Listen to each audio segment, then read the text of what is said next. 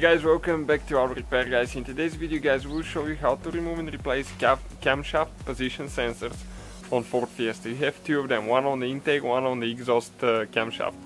So we're working here on that Ford Fiesta ST guys, and this one we'll have more than 200 videos taking the whole car apart. So feel free to check out the playlist, subscribe guys, we're constantly adding videos about this and other vehicles as well. You can see we just picked that BMW that we are rebuilding now from a car auction. You can find some videos on World Mechanics as well. So let me show you quick where the camshaft position sensors are located. Okay, check it out, right here. But this one especially, you cannot remove it without this assembly, it's impossible. And we'll show you how to get to them now.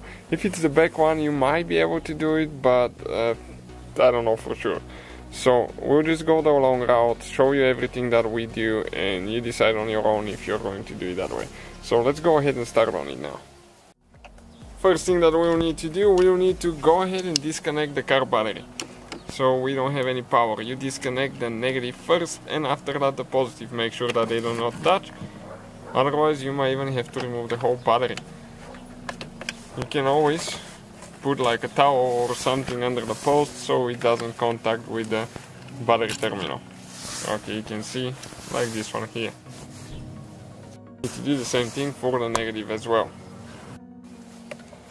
What we're going to do after that, okay, that cover guys is super easy to remove. You just pull it up. Okay, it has four bushings that go in here, one here, over there.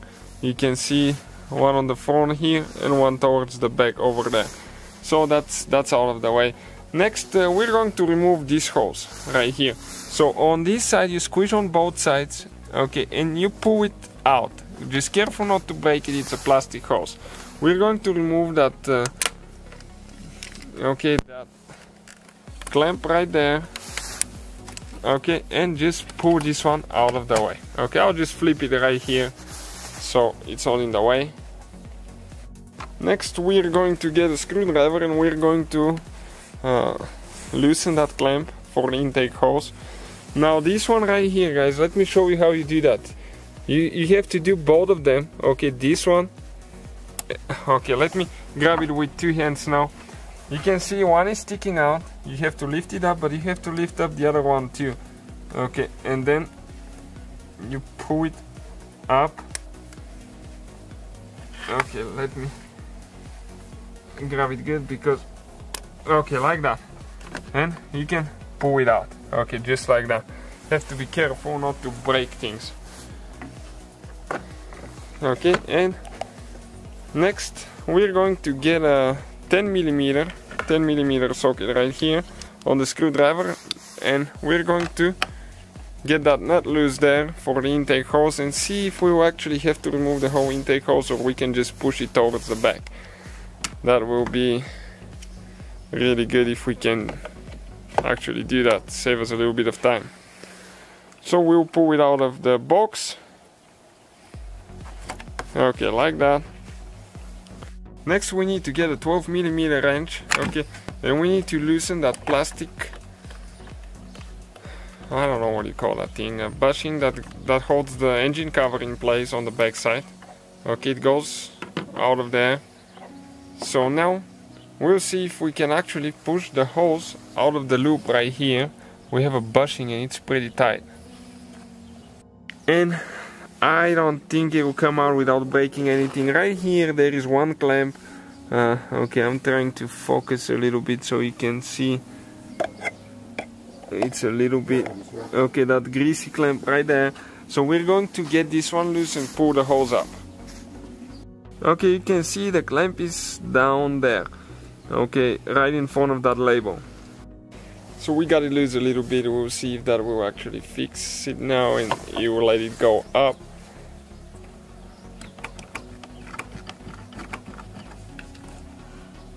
It looks like it might need just a little bit more, or it might come out because you can see the bushing, it almost came up. Okay, you need to just make sure that the clamp is loose all the way, and then you just grab it and pull it out. Okay, you can see just like that.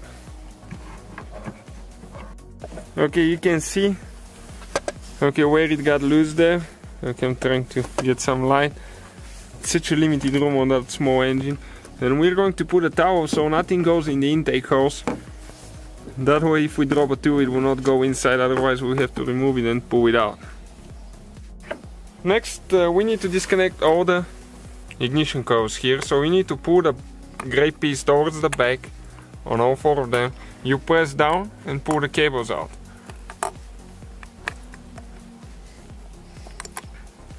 Okay, now this is the fuel pressure sensor right here for the fuel rail. We're disconnecting this one as well.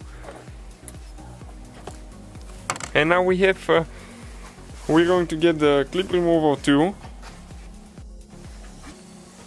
Okay, and we're going to disconnect a few clips here. Okay, one right there. We just pull them out.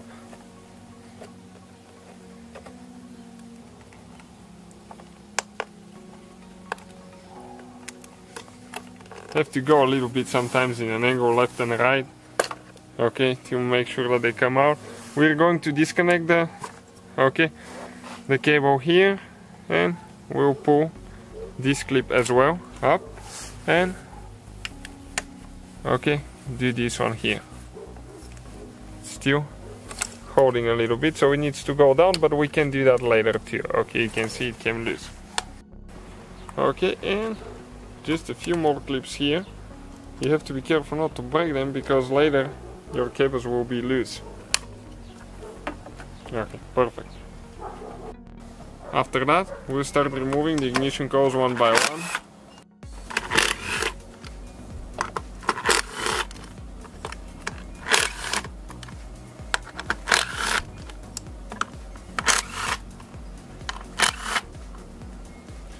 Okay, it's important not to lose the bolts or drop them in the intake or anything like that. So we'll just collect them and start pulling the ignition coils out.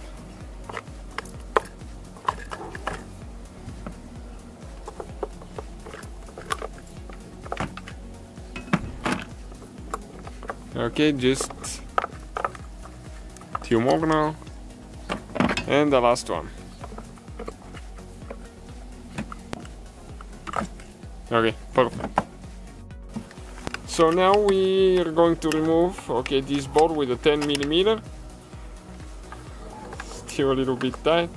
Usually once you get them loose they go by hand, but this time decided to give us a hard time.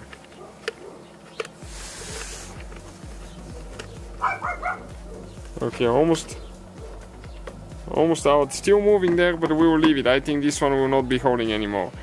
Now, right here with 8mm socket, we will be removing a few more bolts. We will not be able to reach on this side, so we will need to get a ratchet. This one is actually a 7 that I have here. Let me just grab it quick, and we will need to remove this one towards the back. It's a little bit less convenient there. Again, it's important not to drop the bolts, and those bolts you cannot pull them out, so that's a good thing. This is for a good reason now. And you just think that you removed all of them, but there is one that's hidden, and it is this one right here. It's with 10mm deep socket because it's a nut. So we'll go ahead and remove it now, and it should come up after that, hopefully. It's a pretty complicated little engine.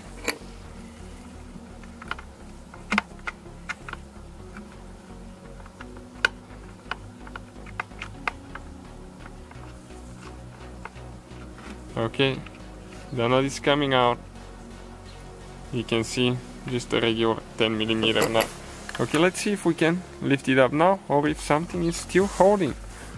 That's unbelievable. It looks like we still have something holding here. And a few more, guys. That's why it's a good idea to watch before you start doing that. You need to lift that seal up, and there is 2 more. Okay, with those will be just with 8mm. Okay, 8mm socket. or smaller than that actually. Let's see if it's a 7. Yep, this is a 7.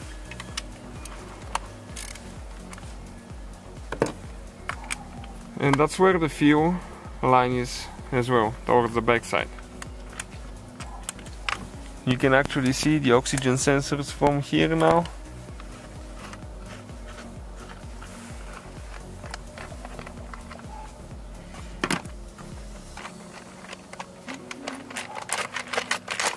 Okay, we still have a few, just need to be loosened a little bit more.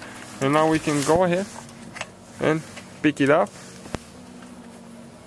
Right here we have one more clip that we will need to disconnect. Okay, you can see on the side. Okay, this clip right here. So how you do that, this one, you can just pull it out. You can see right here. And this is the cover on top. Now we got to the more important part. So this one is the intake camshaft position sensor right here. And we need to disconnect the wire. Okay, you need to press down right here until it clicks and you pull it out. You can see there is that hole is for this tooth right here. Now with 8mm socket we'll need to remove, okay, that bolt there. So we'll have mechanical, electrical videos, mostly electrical videos will be uploaded on our new channel. It's called Electrical Car Repair Live. It's only live videos, nothing editing, just diagnosing, fixing problems, fuses, things like that, guys. So feel free to check it out, quite a few information there coming soon. So we'll just get the impact to save a little bit of time here.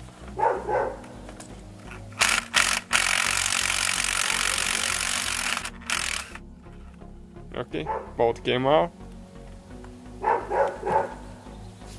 Okay, you can see right here, looks like it had either rust or thread locker on it, one of the two. Now you grab the sensor, don't twist it left or right, just pull straight out most of the times, because you don't want to break anything. Okay, and you can see this is the hole. Okay, let me turn the light on right here. That's where it reads the camshaft position. And you have two of them because you have intake and exhaust camshaft, and you have the variable timing as well. So this is one of them. Let's go ahead and remove the other one too. We'll just cover it here so we don't drop anything, but it's very important to remove that when you're ready to actually put it together. Okay, we're going to pull that wire there as well.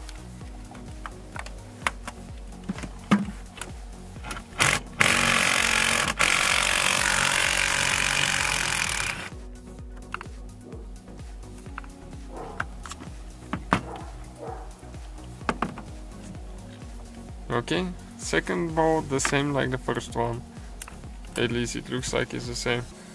And we pull this one too. You can see this one is the exhaust camshaft position sensor. And let me just check it out if they're actually the same numbers as well here. Okay, I'm trying to focus in BM51. Yep, both of them are exactly the same numbers, the same sensors, but on different position. So you put everything together in reverse order, we took it apart. Thank you for watching, see you guys next time.